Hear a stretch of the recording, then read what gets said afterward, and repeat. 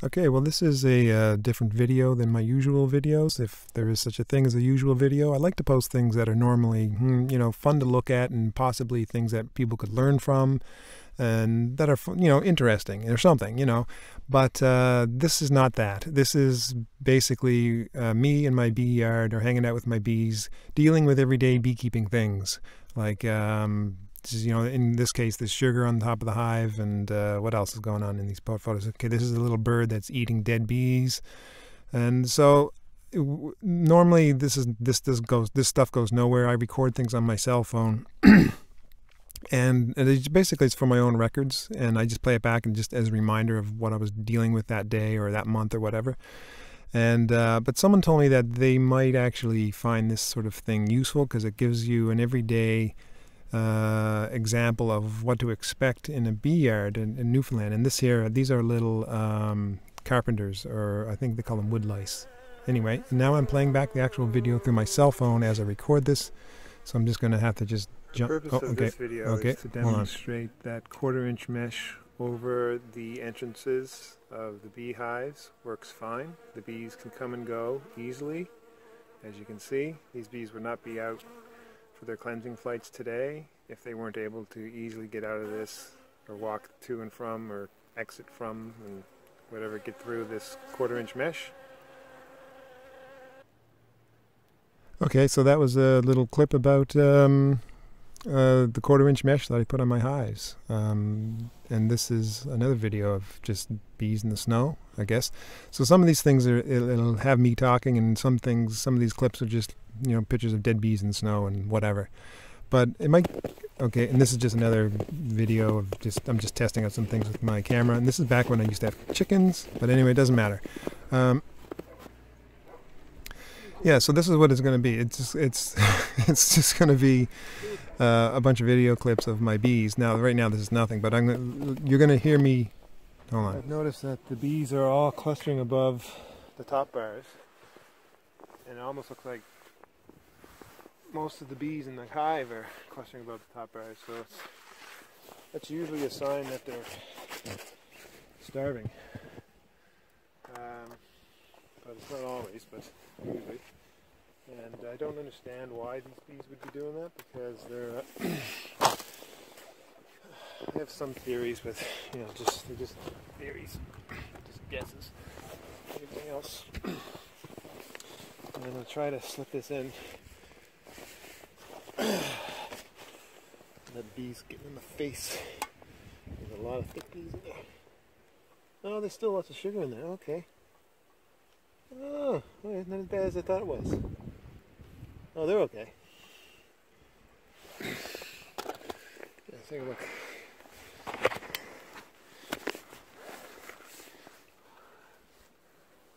There, you can see there's a big, gigantic cake of sugar, and they're eating it, and they're staying alive, and they're not happy. You can see them getting in their butts in the air there. They're not happy that I'm letting all the warm air out. So anyway, that's it. They're fine. Okay, so that's my moisture quilt. They're doing okay. All right. Huh. Well, earlier, a couple days ago, I lifted it up, and it looked like there were a lot more bees up top. And now I think I know why, because it was a mild day, and just as it warms up, the bees will go to the top of the hive, and then as it cools down, they'll go back down to the lower parts of the hive. And so I think that's all that happened. So they weren't starving, they were just warm that day. Okay, good. Whew, crisis averted.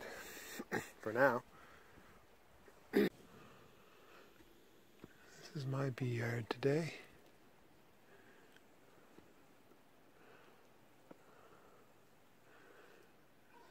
There's one hive over there.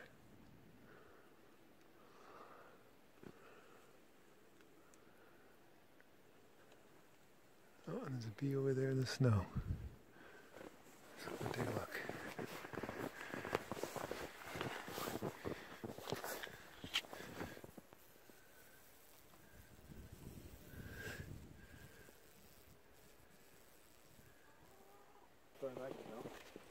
So this is just this sugar, two little bricks of this sugar in there just for insurance.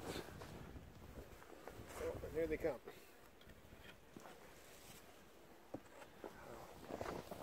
shot of this and then I'll get out. There they are. So they're getting a little testy. I'm out. But that's okay. So they're doing what they've been doing all winter, which is great. They've been clustering down in the bottom of the hive, and only recently I've noticed that the thermal imaging device shows that they've been rising up, and so I wasn't sure if they were getting hungry or what. But I can see they're just below the top bars, but they haven't accessed any. They're not above the top bars, and I can still see there's plenty of honey inside the hive. So very quickly there, I dropped in that sugar just above where the cluster is on this side of the hive, and so if they need that sugar, they'll go up and eat it. But I think the way things are working out, they'll just move over and eat all the honey that's over here on the left side of the hive. But if you listen.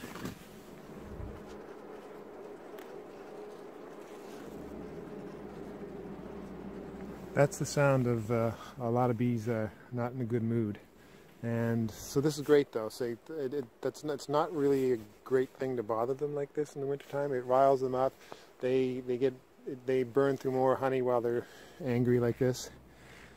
So it takes them a while to calm down, and it can take them as long as up to 2 weeks to just, you know, relax again. So the less disturbances they have in the wintertime, or any time of the year, the better it is. But especially in the winter when they really need all that honey, and you don't want them eating that honey and getting all, you know, angry and hungry, I guess. So that's good. They've got plenty of honey and plenty of sugar, and I probably will not need to touch this hive until the spring. That's my theory anyway. So I'm happy with that. All right. The other tricky thing about this hive is this moisture quilt. There's a lot of cracks. It's not a perfect seam there. And it's not a huge deal because it just provides some extra ventilation. But yeah, I'm gonna have to. I think I'll seal that up anyway. But yeah, so they're okay. They don't get much sunlight, so that's always been my concern about them. But it's interesting that the hive that gets the least amount of sun is the hive that has eaten the least amount of honey this winter. Because all my other hives, the bees and most of my other hives, except for that one, which also doesn't get much sun, are definitely above the top bars. They're eating sugar. They have honey, but they're above the top bars and they're eating sugar. So those guys are in the sun. So it's interesting because, you know, my thought was that this hive should probably get moved into the sunlight so that in the wintertime they have more sun and they warm up on the sunnier days.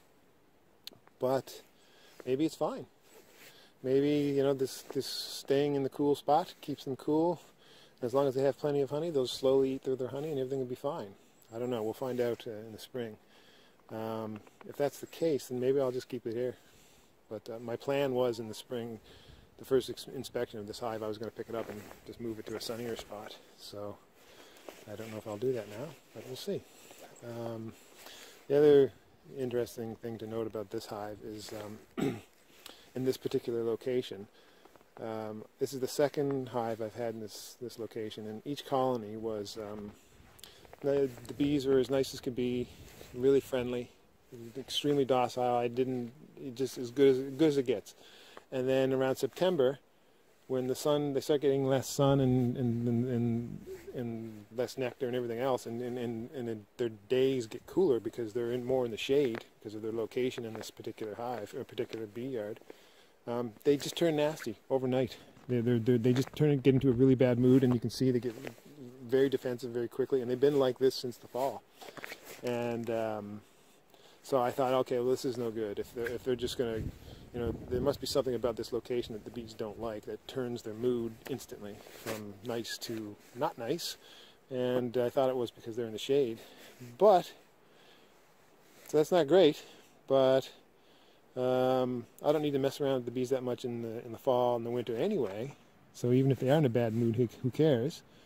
And if being in the shade gives them more honey in the winter. If it means they're going to eat through their honey more slowly in the winter and last longer, and I don't really need to feed them like this, I don't think I need that sugar, then hey, maybe this is actually a good thing. So anyway, these are the massive things that I ponder over. Anyway.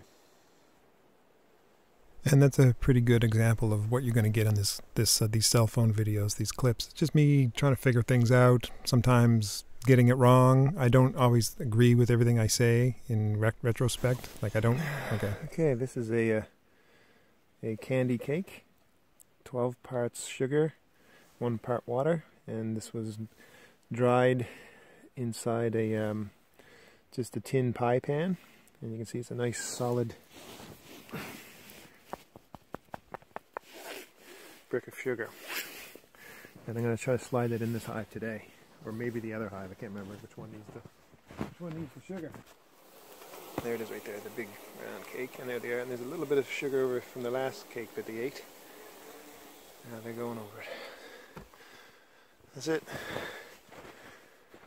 I don't really know if they're...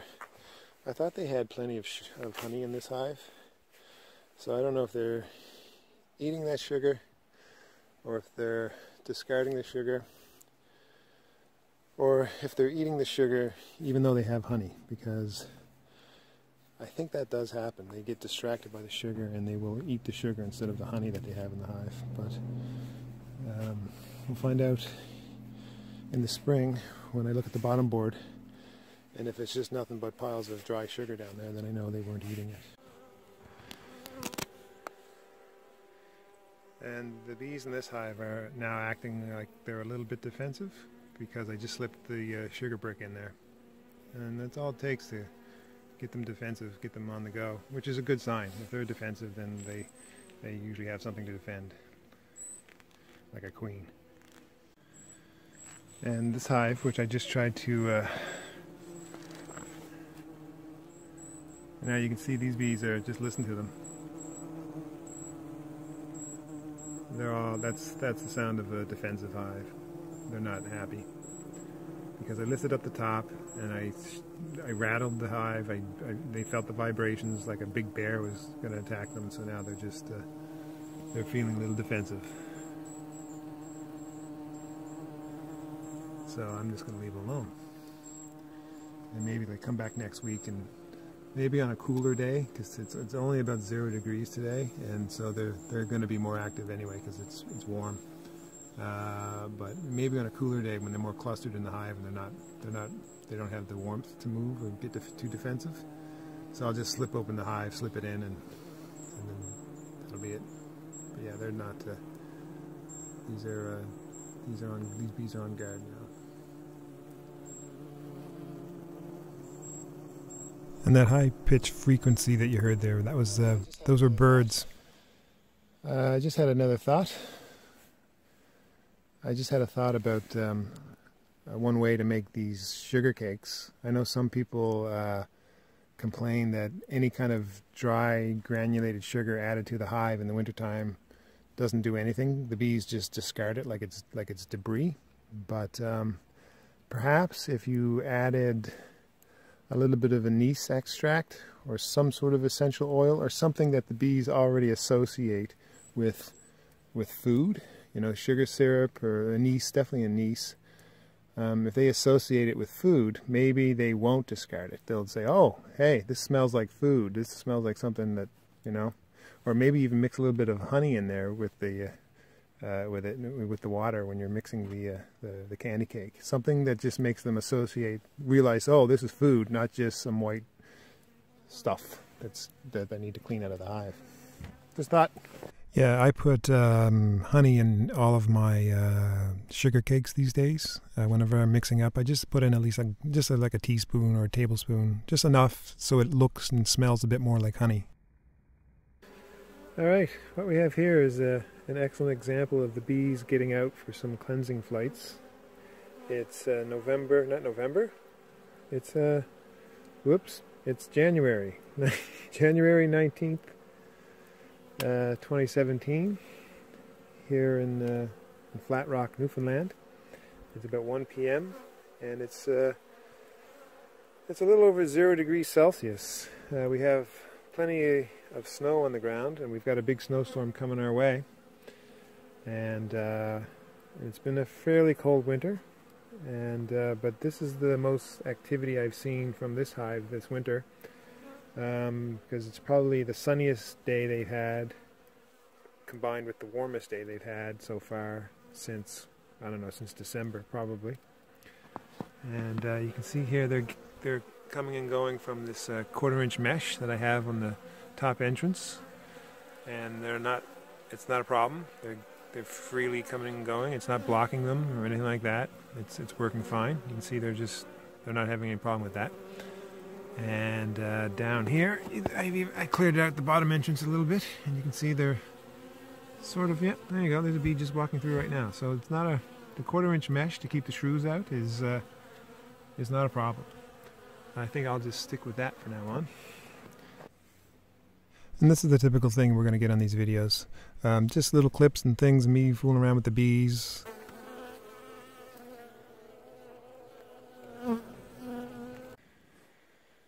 So we had a little bit of snow, and that's my chicken coop, Hobo Junction, down there. And yeah, this is the bit of snow we've had. I think it's about 50 centimeters. And this hive up here, sort of on the hill here, and there's all this big snowbank behind it. And that's new. That didn't happen last year, but I think what happened is the wind was blowing very strongly through the trees out here. There's a little small clearing right here, and I don't know, maybe, I guess that's how it worked. And I guess it just blew down here and created a snowdrift. And this here spot where this hive is probably would have been covered up too if the hive wasn't there. As you can see down there, this is a 3 deep hive, and the bottom deep is buried right there. And you can see the snow, you know, the wind just blows around the hive and it creates a natural donut around the moat of snow around the hives. And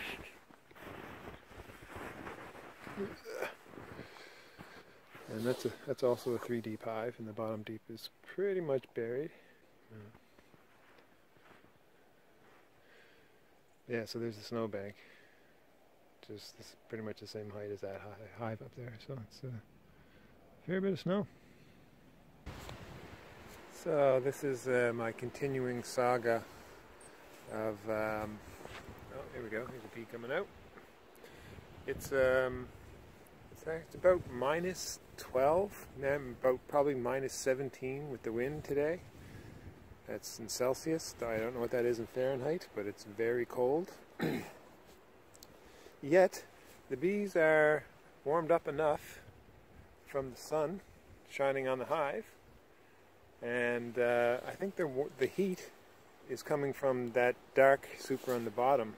This is a 3 deep hive, and the bottom deep is completely buried in snow, but so it's just enough radiant heat from the sun heating up that dark green deep in the middle, and that heat rising up and hitting the cluster. And they're getting out for some, what they think are probably cleansing flights, but they're more likely to be death flights. They're not, if they go flying for much more than a minute, they're going to freeze to death. But anyhow, I think it's just an example of this experiment that I've had on the go for, well, like probably pretty much since I've been beekeeping, which is my wrapping or not wrapping of the hives, and the color of the hives, and the location of the hives in the winter, and all these factors that go into the survival of the bees over the winter, or the wintering practices, at least where I live.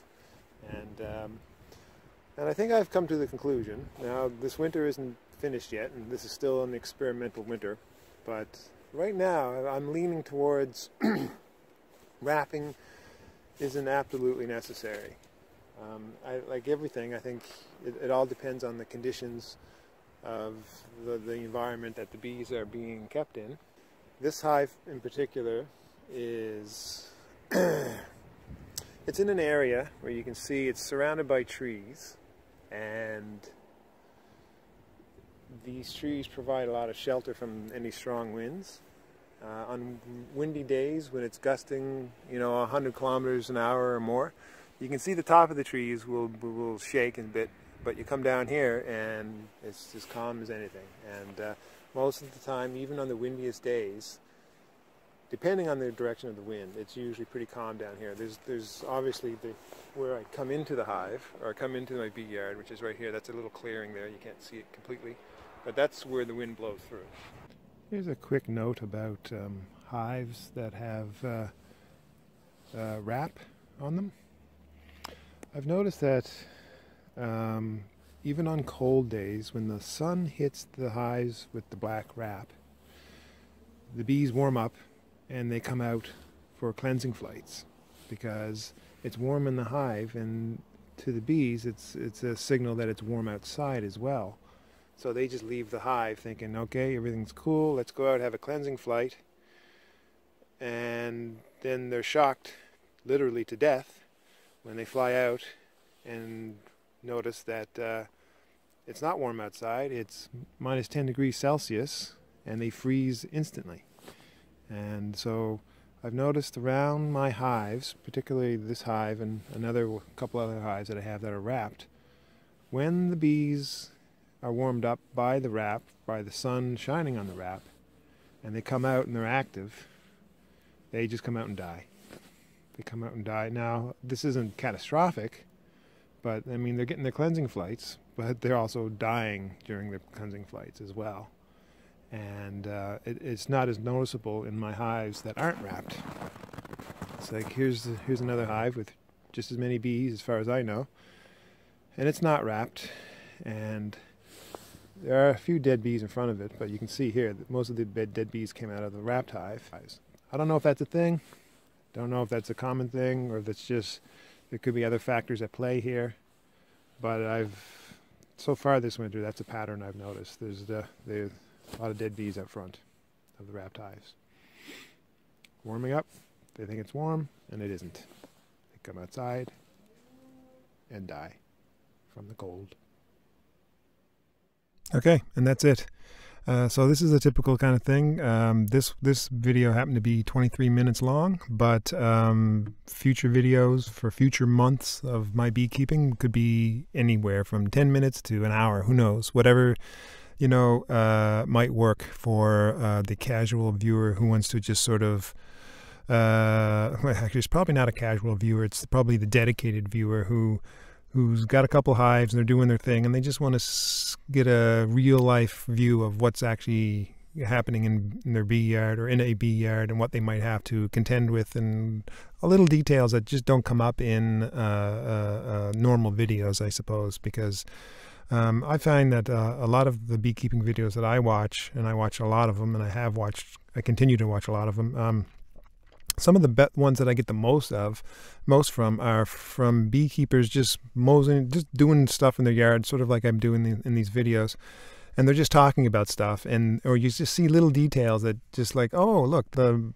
honey super goes on this way, or the feeder goes on like that, or there's little cracks in the hive on the side of the thing where there's ventilation, and oh, do you put duct tape on those cracks, and just all kinds of little itsy bitsy things that you sort of, it's easy to overlook them when I'm sort of presenting them in a real video that I'm going to post. I try not to overlook those details, but sometimes they get away from me.